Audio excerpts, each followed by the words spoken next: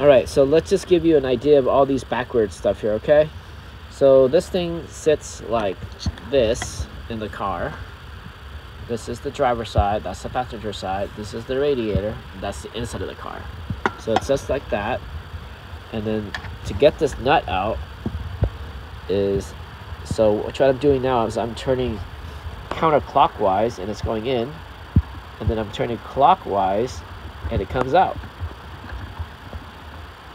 So if it's sitting like that, you would be turning clockwise to make it come out.